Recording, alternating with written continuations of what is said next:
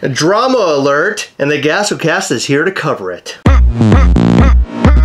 Tomorrow night we'll be live with a bunch of friends to open the heavy metal Halloween boxes, and I'm super stoked to see what kind of trash we're gonna get in each one of those boxes. Oh, stop it. It's gonna be treasure. And I hope that I can get that 500-piece Soundwave, or maybe somebody else will get it during the live, and we can make some tradesies. We'll have to see what we unbox during that live. Make sure you're there at 8:30 p.m. Eastern, which is tomorrow, October the 29th. Don't miss out. Be right here on the channel and watch us unbox our heavy metal Halloween boxes. Someone got Funkoween card packs early. Sounds shady to me. Yeah, it does sound kind of weird, doesn't it? No. I mean, we didn't get any card packs. Funko will probably say, fuck you. Oh my god. Yeah. Funko, you're so vulgar. How dare you? First off. Second off, this Funkoween drop is amazing and I'm super excited about it. And we're going to talk about every single piece from this drop. We haven't really gotten to talk about it yet because we posted a video where we talked about a photo that was very vague. So at least we can cover all of that. But first, let's get to the drama because there was drama on Twitter. And I got to be honest with you, it wasn't a whole lot of drama because it's not like spreading. It's very tiny, but we were tagged in it. So we wanted to talk about it just a little tiny bit because that's what we do. Well, there was also posts on Facebook about it. Was there? Okay, there was posts on Facebook also. We were tagged in that. We were said that. Okay, so apparently there is an account on Drop who received some packs already. The packs that they received were the Funkoween packs. In case we weren't clear enough, it's the new Freddy Funko dressed up as like a bunch of different characters and they glow in the dark and they're really cool. So the person who received them got 15 premium packs. That's a lot of money. That is. $30 per pack. They must be someone real special. 30, and you said 15? $30 per pack. Let me do that. Oh, come on, let me do the math. Chris, we'd be here all day. So the drama is that these 15 packs hit a drop wallet early, and everybody's wondering, what the fuck? What is this about? And why is it happening? Because it should be me, damn it. It should be me. Okay, so I'm gonna read off some comments from the Facebook post. So first, the fuck? Following, so hopefully we get an explanation. They must work for Drop. Oh dear. Just report to Funko and Drop and account will be deleted. Oh my god. All a scam, insider BS. On the Discord, someone asked about it, and Patrick responded. He said, it's related to promos and giveaways. And someone said, I hope that's true. And Patrick said, it is. And honestly, before I saw that screenshot, I literally just saw it just now. I do have an answer that I feel is true. So in case you aren't aware, Funko does work with influencers, and you will notice that Funko and Drop never work with influencers on licensed packs. So they worked with Wasatch during the April Fool's drop. Right. They worked with a ton of influencers, including us, during the Monster Crates. Right, I remember that. We had to sign an NDA and everything. We're a big fucking deal. I know. But then they decided that they can't work with us anymore because they don't like what we say about their shitty fucking packaging. But that's another story. You're talking about Funko? Yeah. Oh, okay, sure. And now this is happening with another Funko-related drop. It is unlicensed. It's Funko's own licensing. Yeah, because it's Freddy Funko dressed up as a bunch of things. And a bunch of things are, some of them are cool and some of them are weird. I just want to squash all of that shit right now because this is 100% going to an influencer. There is no doubt in my mind about it. 15 packs, that's such like an even number. That's a lot of money. It is a lot of money. 450 buckaroo bonds. But gotta be someone real big. Oh, okay. Who knows whoever that could be that loves Funko and that's a YouTube channel. Who knows?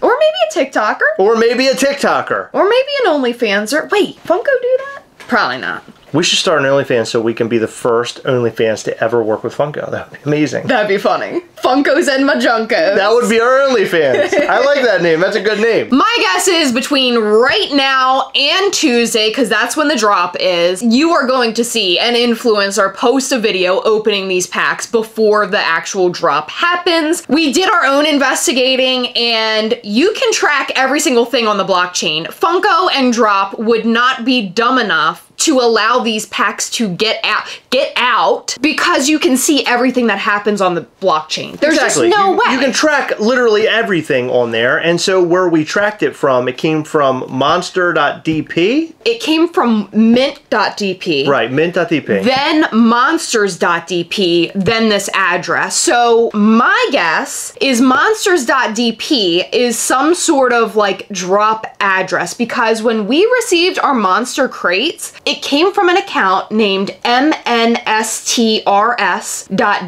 which is no longer active. So my guess is monsters.dp replaced that. Took over, yeah. Yeah, so when we received those crates directly from Drop, it went from Mint to mnstrs.drop to us. Issue solved. So in the midst of all this, we were attacked on Twitter, now known as X, and somebody called us clowns. And the reason why they called us clowns is because they had posted some information that was wrong, and then we made a video correcting their wrongness. And here we are again making a video about how their conspiracy theory is most likely not correct, and I just can't wait to say I told you so when we see whoever that is post that video, because I know it's coming. Alright, so let's talk about the Funkoween exclusives, because the last time we made this video, we mainly speculated what these Funko Pops were going to be. And I was right. They all glow in the dark in some way, and it's fucking awesome. I'm super, super stoked over this particular set. I did notice that a lot of comments came through saying that they didn't like this set a whole lot, and they were sort of in agreement with you, because you weren't a super fan of these Funko Pops. Okay, so let me reiterate this, because it's not that I don't like them. I think they're fucking cool. I love when Funko does their own thing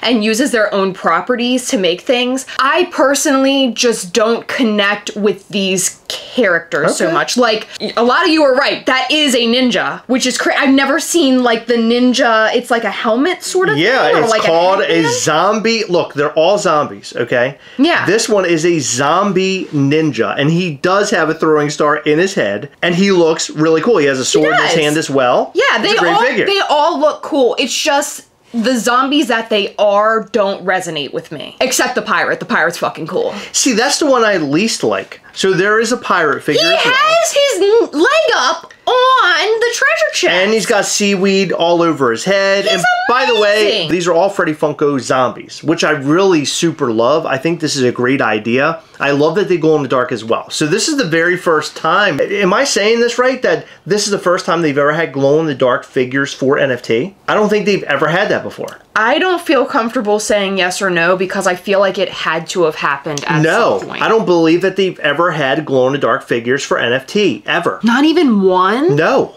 I don't believe it. This is the first time. Back to the Future didn't have one. No. Dungeons and Dragons didn't have one? No.